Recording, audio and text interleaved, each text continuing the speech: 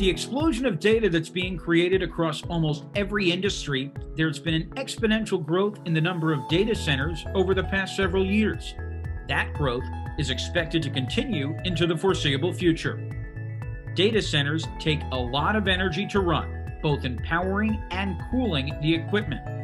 Cooling needs are increasing as computers become more powerful, while at the same time chips are becoming smaller and denser. The Center for Energy Smart Electronic Systems, or ES2, is funded by the National Science Foundation to research and engineer ways to eliminate energy waste and inefficiencies in data centers. Our research focuses on making data centers optimized, green, reliable, and affordable to run. We do this by integrating a broad range of engineering and science disciplines and by working with our industry partners to address their real-world challenges. For example, we optimize performance through smart allocation and distribution of IT load, smart integration of controlled on-demand cooling, and smart elimination of energy waste and inefficiencies.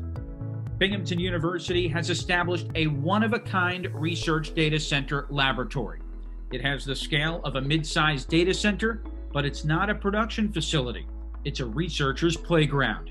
The data center has loads of sensors and instrumentation, along with cooling technologies such as traditional chilled air cooling, liquid cooling, evaporative cooling, immersion cooling, and more. We also research alternative energy, power distribution, and energy storage technologies.